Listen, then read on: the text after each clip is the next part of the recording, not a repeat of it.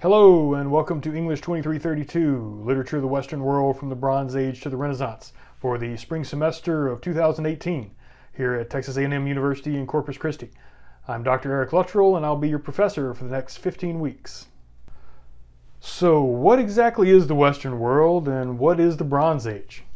Well, in short, loosely defined, the Bronze Age is a period of history when people began to congregate in cities and to produce some of the earliest forms of technology that we typically associate with civilization. That means large-scale buildings, irrigated agriculture, but most importantly for our purposes, the development of writing. Writing developed over a long period of time, centuries, maybe even thousands of years, culminating in a system of formal writing around the year 3000 BC. This was the writing system known as cuneiform that was written on clay tablets in ancient Mesopotamia. That is modern-day Iraq. And that leads us back to the first question, what do we mean by the Western world?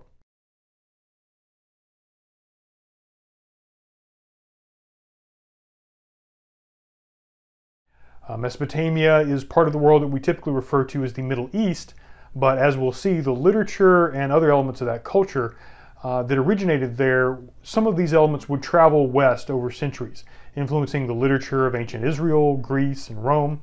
And of course, Israel, Greece, and Rome would eventually influence cultures like Britain, Ireland, Spain, and eventually us here in the New World. Now, that doesn't just mean that literature was copied and pasted from Mesopotamia to Greece to Rome to Britain to here. When a story travels across different cultures, it loses some of the elements it had in the original and it picks up new ones that are native to a new location. And this phenomenon, this change of narrative over time, is something that we're going to pay special attention to in this class. So we'll start with the story of Atrahasis and then move on to the Epic of Gilgamesh. Both of these texts have early versions that were written down by around 1600 BCE, and they continued to be revised for the next 1,000 years. The narratives that preserve these stories of Atrahasis and Gilgamesh were written in cuneiform on clay tablets, which allowed them to survive for thousands of years, but they survive only in fragments, broken fragments. And that means there are words and lines missing here and there, and that leaves gaps in the text that have come down to us today. Most popular translations of Gilgamesh try to fill in these gaps with some creative interpretations by the translator, but the text I've chosen for us to read in here does not. In this class, we'll be reading these two texts from Stephanie Dalley's book, Myths from Mesopotamia. And Dalley's edition only gives you the lines that survive on those clay tablets. That means that you're going to have to fill in a lot of these gaps and figure out what happened between the lines that are present. But as we'll see throughout the rest of the course, readers have to fill in the gaps in other texts as well, even if you're reading a text that doesn't have any obviously missing pieces. And how we do that, how we fill in the gaps, how we fill in things that were not told in a narrative is going to be one of the things that we focus on. So for this reason, you'll need to get Dalley's edition of Gilgamesh and Atrahasis that are included in her book, Myths from Mesopotamia. After Gilgamesh, we'll read the biblical book of Genesis, a book that most of us probably feel like we know quite well. But you may find, however, that the familiarity is deceptive. We're going to read Genesis the way that biblical scholars read it, except that we're not going to read it in the original language, we'll read it in translation, but we're going to read it as a product of a historical time period. And we're going to try to stop ourselves from adding things into the text that aren't there. We're going to find that Genesis, like Gilgamesh, requires us to fill in a great many gaps with assumptions that usually originate outside of the text itself. We'll then move from the Middle East to the world of ancient Greece and study three works by two authors about one character, and that is the Titan Prometheus, who stole fire from the gods and gave it to humans. We'll read the Theogony, or the origins of the gods, as well as Works and Days by the poet Hesiod. Then we'll read the play Prometheus Bound by the playwright Aeschylus. This will also be where we introduce the genre of theater alongside epic poetry and prose narrative. We'll read sections from Homer's Iliad and Odyssey, and I expect that many of you have read the Odyssey or parts of it before. You probably remember Odysseus' adventures with the Cyclops and the Lotus Eaters and Calypso and that sort of thing.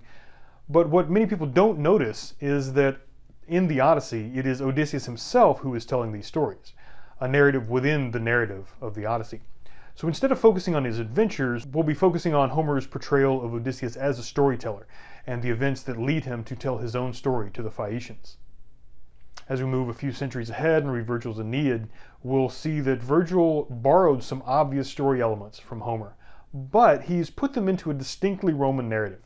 Achilles' rage and Odysseus' trickery made them interesting characters in Homer's day, but the Romans want a hero that puts duty first. The Latin word that Virgil uses is pietas, which means fulfilling your duty to fate or to the gods or to your nation, even in the face of furor, the Latin word for passion, such as the passionate affair between Dido and Aeneas that tempts Aeneas to settle down rather than fulfilling his destiny. When we come back from spring break, we'll move from classical literature to medieval literature of Northern Europe, starting with the Old English poem Beowulf. Beowulf depicts a level of social intelligence that is nearly always overlooked by readers of the poem. It also has to deal with a problem that was new to the Middle Ages, that is, how to integrate old pagan stories after the conversion to Christianity. We'll look at Old Norse literature, and you'll have a choice of readings in this unit. You may choose to read the saga of Hrolf Kraki. And you may not have heard of this one, but it shares a historical backdrop and at least one character with Beowulf. In fact, both Beowulf and Hrolf's saga belong to a family of folk tales that have been found around the entire northern hemisphere, from Iceland to Russia to Native American oral tradition in Canada, the US, and even Mexico. Or if you prefer, you can choose to read the story of the Danish prince named Amleth that appears in the chronicle History of the Danes by the medieval historian Saxo Grammaticus. The character of Amleth is a forerunner of Shakespeare's Hamlet, and his story closely matches Shakespeare's play, but the character is something very different. Then we'll move down to Spain in a time when it is divided between the Muslim kingdoms from North Africa and Christian kingdoms of Western Europe. In the Song of the Cid, we meet Rodrigo Diaz, a Christian who fights against Muslims, but also alongside Muslims and Christians against other Christians and Muslims. His Muslim soldiers respected him enough to call him Sayyid, which means Lord or Commander. And this leads the rest of his men to call him El Cid, or Mio Cid, my Commander. El Cid was not a noble, but becomes one of the most powerful people in Spain through his victories on the battlefield. In medieval Europe, before El Cid, if you weren't a noble, if you weren't born a noble, you didn't matter. But El Cid changes all of that, and this poem tells us how. We'll look at medieval literature about King Arthur. You'll again have a choice of readings in this unit. One choice is the story of the marriage of Sir Gawain, Arthur's greatest knight, to the magical but frightening Dame Ragnar. And this story is one that figures into Chaucer's Wife of Bath's tale, which we'll read after this. The other choice in this unit is The Romance of Morien, a narrative about an African knight who travels to Britain to find his father and ends up going on a quest alongside Sir Gawain and Sir Lancelot. We'll read the general prologue to Geoffrey Chaucer's Canterbury Tales, and then read the Wife of Bath's prologue and tale. Besides being one of the most modern characters of the Canterbury Tales, we'll see the Wife of Bath knows the power of storytelling. Just like El Cid, she gives voice to the commoners. The Wife of Bath speaks up for women in a time when women were usually portrayed merely as the objects of men's affections. But when we read her tale, we'll have to remember that this is a man's story about a woman. In fact, it's a man's story about a woman telling a story about a man trying to understand women. And then we'll finish the semester with your choice of one of two of William Shakespeare's plays. You may choose to read Hamlet, probably Shakespeare's most famous character, and perhaps the most famous character in Western literature. The young prince has to decide whether or not to avenge his father, even though he knows that he could be deceived and that his actions could end up doing more harm than good. You may also choose to read Othello, the Moor of Venice. Though it was written and performed in England, Othello is about an African who became a general in the Italian city of Venice and has been dispatched to defend the island of Cyprus. The play reflects on the expanding global consciousness of Shakespeare's day. Othello has the same sort of pietas, or sense of duty, as Aeneas, but he's up against more than passion. The character of Iago embodies the dark side of social intelligence, and in him, Shakespeare creates the kind of villain we can still see today in shows like House of Cards or Game of Thrones. So from roughly 1700 BC to 1600 AD, 3,300 years of literature. 3,300 years of insight into how the world works, how people think, what matters. There's a lot to learn from the content of these texts, but there's also a lot to learn in the act of reading them. Some types of classes focus on information content. You learn the facts and the formulas because they're things you will need to know when you leave the classroom. Some types of classes teach skills. The information you learn in the class becomes obsolete, but the skills you learn can still be used when the world has changed. This class tries to do both. We'll deal with the content because it is valuable for its own sake, but it also helps us to sharpen skills that we need in the real world. So what skills can you expect to develop? Well, psychologists and neuroscientists have recently begun to study empirically how reading affects the way we think and interact in the real world. And what they found may be surprising. Many people presume that reading is just a form of entertainment, and entertainment is usually assumed to be either a waste of time or worse, to make us lazy, both physically and mentally. But studies like this one from Emory University have found that reading a novel causes developments at the neural level that are similar to learning from direct, real-world experience. Another study found that reading difficult literature made people better able to deal with ambiguous situations in the real world. It improved mental flexibility and the ability to think ahead when confronted with uncertainty. They say that, quote, exposure to literary texts can support a more fluid and flexible representation of meaning in order to allow for multiple potential truths to be weighted with the same levels of curiosity, noticed more easily, and updated as new information becomes available. The figurative language in literature, devices like metaphor, irony, new ways of describing familiar things, these can also improve our real-world thinking. Understanding metaphors requires us to keep two conceptualizations in mind at the same time. And reading irony requires us to add social intelligence to that in order to distinguish between the way things are and the way the character thinks they are. The implications are not only that we become better at modeling the physical world, but we also become better at understanding other people and understanding how those people understand the world.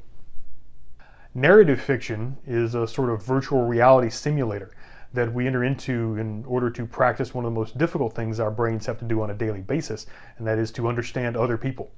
According to the psychologists Raymond Marr and Keith Oatley, quote, narrative fiction creates a deep, immersive, simulative experience of social interactions for readers. This simulation facilitates the communication and understanding of social information and makes it more compelling, achieving a form of learning through experience.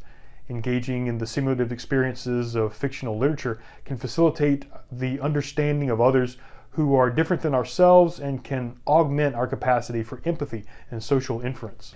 For the journal Science, David Kidd, a native of South Texas, tested people's ability to figure out other people's ambiguous emotional states after reading either a scientific work or a fictional literary text. And he found that social intelligence is improved more from difficult literary fiction than it was from reading nonfiction. He says, quote, our contention is that literary fiction uniquely engages the psychological processes needed to gain access to a character's subjective experiences. Just as in real life, the world of literary fiction is replete with complicated individuals whose inner lives are rarely easily discerned but warrant exploration. Whereas many of our mundane social experiences may be scripted by convention and informed by stereotypes, those presented in literary fiction often disrupt our expectations. Readers of literary fiction must draw on more flexible interpretive resources to infer the feelings and thoughts of characters. That is, they must engage in theory of mind processes. I'll come back to that concept of theory of mind in a later lecture.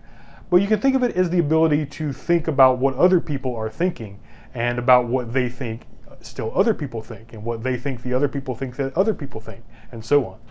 So this research tends to center on three different aspects of real-world thinking that are developed when we read literature. They are, first of all, number one, the narrative framing of real-world data into a narrative form, which means focusing on some things, leaving out other things, interpreting why people do what they do. The second thing is the conceptualization and diction, and this is the use of figurative language such as metaphors to represent the world, usually to understand complex and abstract phenomena in terms of simpler, more concrete concepts. And last is that theory of mind, or social intelligence, the ability to understand how other people think. And I'll develop each of these three elements in later lectures, and we'll apply them to the text we read. To develop these skills, we have to go beyond what most people do when they read for pleasure. Most of us, most of the time, read a text just to find out the plot, to find out what happens. But if we just look at narrative to find out what happens, to get the plot, we fail to notice how we are getting that information, what might be oversimplified, what might be left out. Think of a text like an iceberg. 90% of the iceberg's mass is floating beneath the water. This is like the 90% of a text that we pay little attention to in our hurry to figure out the plot. If you only focus on what happens, the plot, you're only attending to 10% of the narrative, but you wouldn't be able to figure out that 10% without the 90% that holds it up for your attention.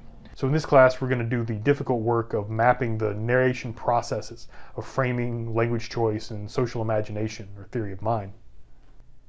So now that we've covered the content of the class and the skills that we're developing in the class, here's how the class is actually going to work. If you're watching this video embedded in Blackboard, I highly recommend that you watch it and the rest of the videos directly on YouTube. So you should see the link to the video directly below the embedded video within Blackboard, or you can type the address on the bottom left of this screen, and that will take you to the video with the attached playlist on YouTube for most of the videos in the course. This will be especially helpful later in the semester when you need to go back and review past lectures. And I highly recommend that you have full screen.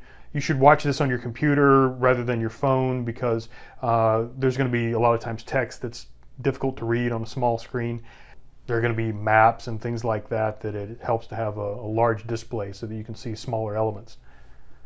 Another advantage to watching directly on YouTube is that you can speed up the lectures to whatever playback speed that you're comfortable with.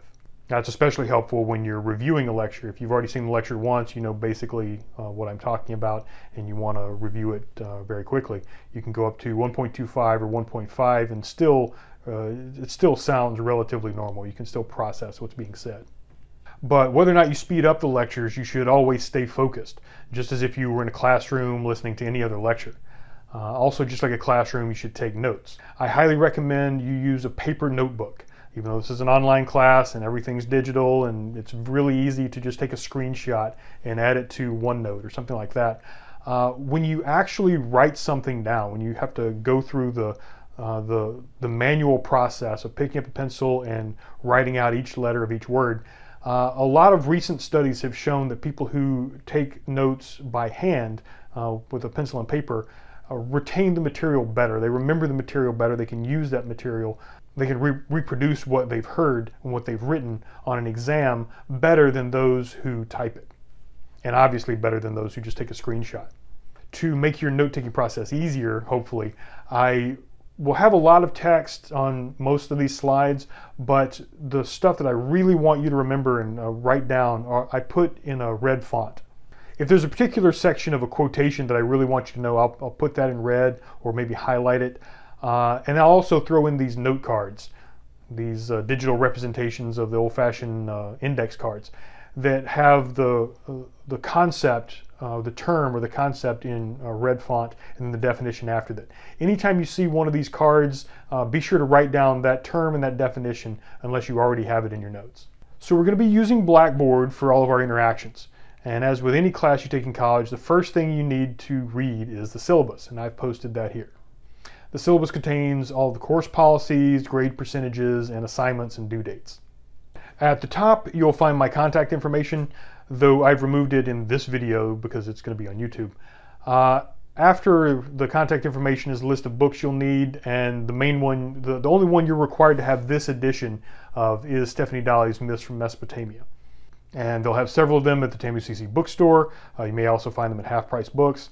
You're going to need this one right away, so I don't recommend, if you don't already have it, if you haven't already ordered it, I don't recommend you place the order now.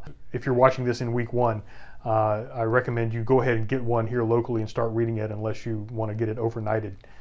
You have a few weeks before you'll need the next one, which is Virgil's Aeneid.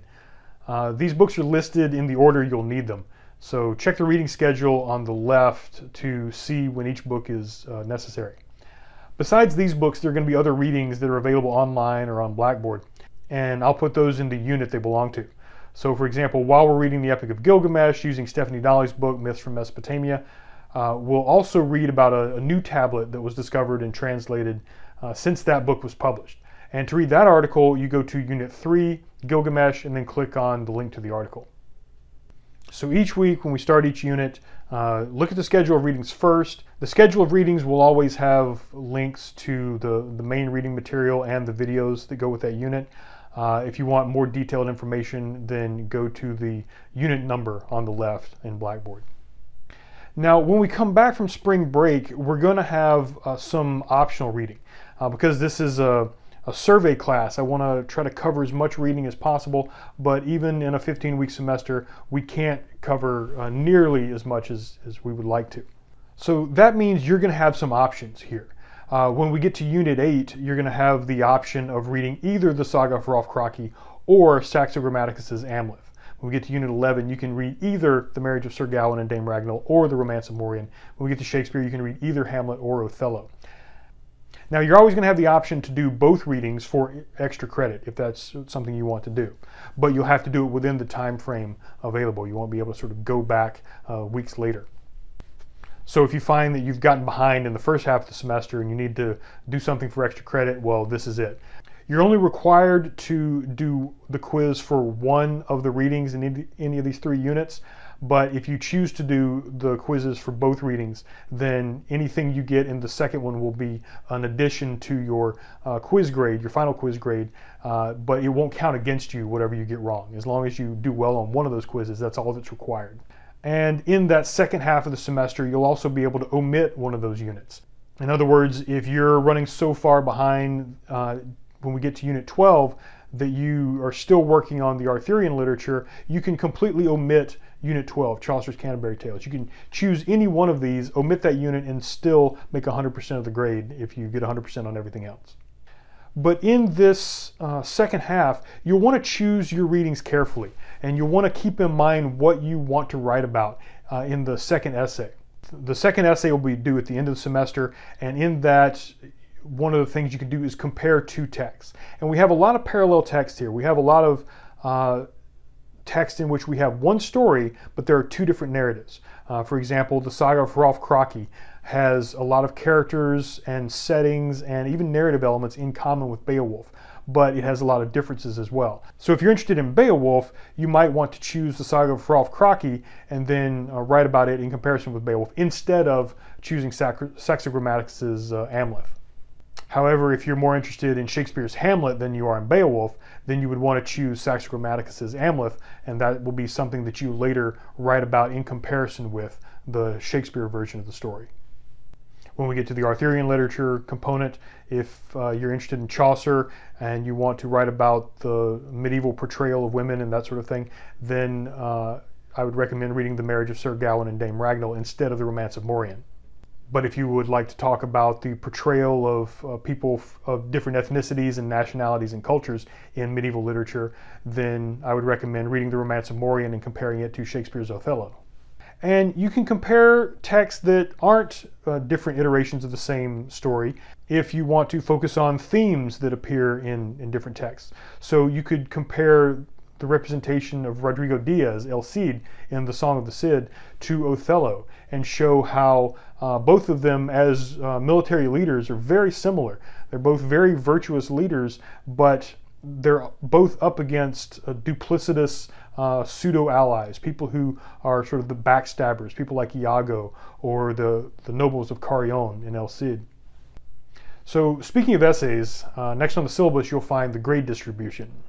There are 4 basic things, 4 types of things you're going to be doing to earn your grade. The Blackboard discussion forum, quizzes, 2 essays, a midterm, and a final. The first is the Blackboard discussion forum. This is my attempt to make up for the fact that we can't have class discussions and talk about your readings face to face. For each unit, 1 through 13, there will be a discussion forum for you to discuss something about the text. You can ask a question to me or to the rest of the class. You can offer up an interpretation of some part of the text and see what other people think about it. Whatever it is, you'll need to explain it, make it specific, cite pages, and that sort of thing. You'll need to contribute at least 1 post that is at least 150 words, but you can submit more than that if you want to. Your post can reply to someone else's post as long as it is substantive, something around 150 words. There will be a forum for each unit starting with Unit 2. So click on the unit on the left and then find the discussion forum, click on the title for that to take you to the forum, and then create a new thread. The due date will be posted on each discussion board. I'll only grade what is posted before that date. You can still post on that forum after the date, but it won't count toward your grade. For each unit, we're going to have a quiz of about 10 questions. It'll cover the readings and lectures of that unit. Each quiz will have a due date posted in the description. The due date will be 1 week after the unit begins. However, you will have an additional week to complete it if you fall behind, because as I mentioned, you'll be able to skip certain units in the second half of the semester. So that means that I want to give you a way to sort of continue working on the previous unit for an extra week. But try to keep up with the original due date. Try to follow that date. You can still submit for a week after the due date, but try to stay on time. Otherwise, it will sort of create a cascading effect where if you get behind on one unit, that'll make you get even further behind on the next unit and so forth. In the second half of the semester, each reading option within a unit will have its own quiz. And in those 3 units that have optional readings, you're not required to do all of the options to take all the quizzes, but you can if you want to. The gradebook will show a running total for your quizzes and the total number of questions that are required to get 100%. And you will have more questions available than you actually need to get 100%. So essentially there will be 30 extra questions that you could answer, but you don't have to. And if you get them right, they go into your total. If you get them wrong, they don't count against you. That's because the purpose of the quizzes is to ensure close reading and a regular reading schedule throughout the semester. They also help to ensure the application of the theoretical concepts to the active reading. They're not to test you before the test. The midterm exam and the final exam, that's where I want to see what you've learned and what you haven't. They're there to show you how much you might need to review or to let you know how well you're processing the material. Essays will have their own section on the left.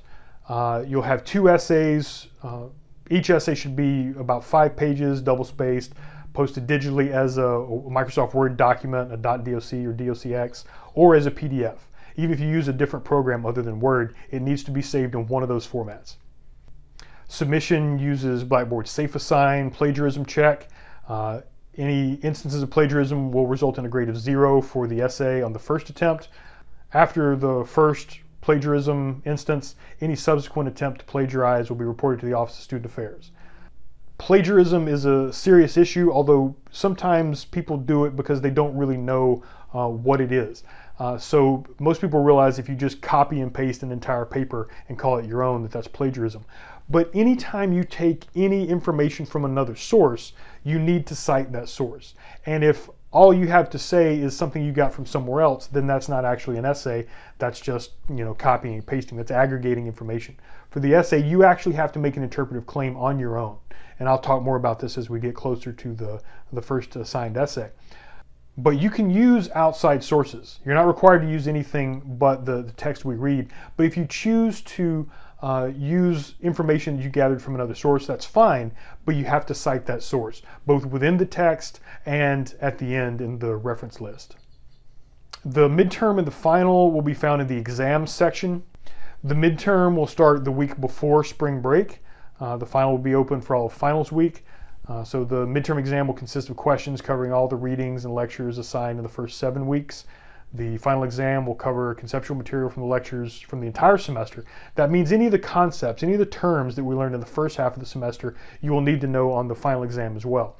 But the final exam will only cover the literature from Unit 8 to 13. And you'll want to read the instructions very carefully for those exams. You'll only be able to take them once. So you need to ensure that you have a reliable internet connection. And check the computer hardware and software requirements posted in the exam section of Blackboard before you begin that exam. Once you begin the exam, you'll only have a limited time to complete it.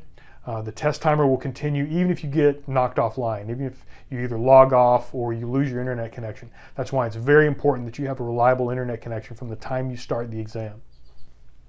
So that's how the course will work. Take a look at the syllabus, take a look around Blackboard. Email me if you have any questions. And when you're ready, move on to the next video that's titled, What is Narrative?